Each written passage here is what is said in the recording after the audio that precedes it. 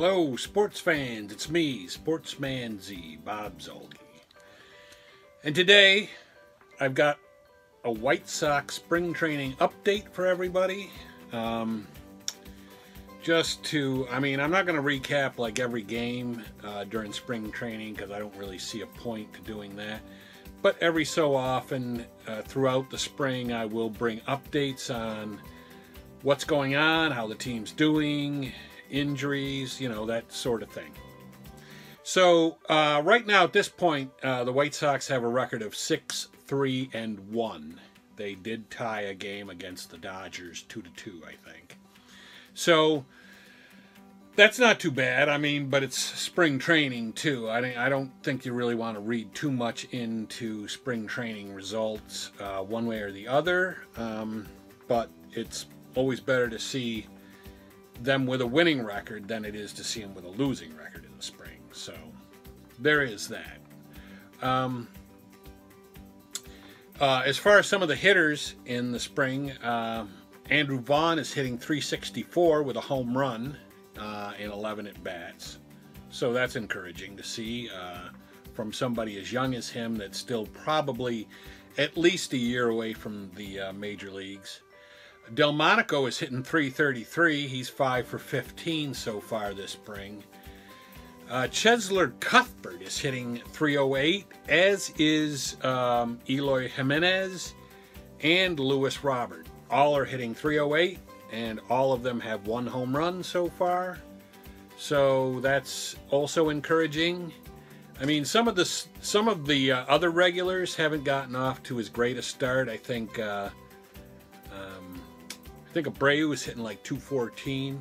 So some of the regulars haven't gotten off to as good a start as you would like to see. But again, it's spring. It just started.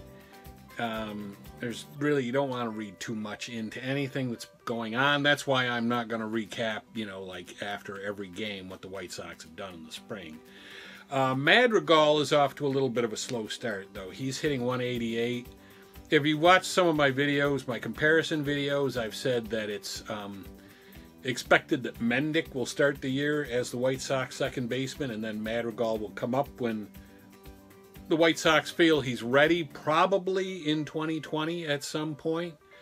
But the slow spring, who knows? May be a little bit longer than we were thinking.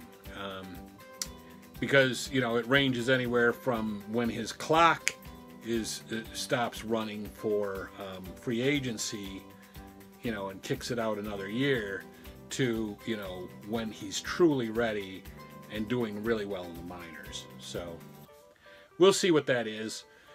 I'm not going to recap pitcher stats because the pitchers have not really played nearly. You're looking at batters here with 11 and 15 at bats. That's, small enough a sample size, but some of the pitchers, I think the most that any of the pitchers have pitched is 4 innings. So I'm not going to go over them. They're working on stuff, and really that's how hitters are too. Hitters and some of the established pitchers, they're all working on different things. They're not necessarily, it's not a results-driven thing. As far as injuries, those have been relatively minor so far. Encarnacion and Jace Fry have been dealing with back discomfort, and they're working their way back in. They're both day-to-day. Grandal had a strained calf. That's not really that big of a deal, I don't think.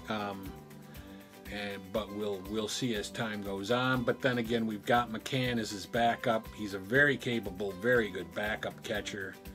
So, but I don't think a calf strain is that big of a deal anyway. And then you got Giolito with some kind of chest injury or chest discomfort, something like that. But he's also day to day. It doesn't look like it's anything serious. So that's what I got for the White Sox fans so far in the spring of 2020.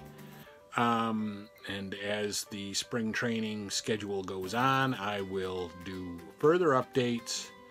But for right now, that's it for me. Sportsman Z, Bob Zolke, signing off.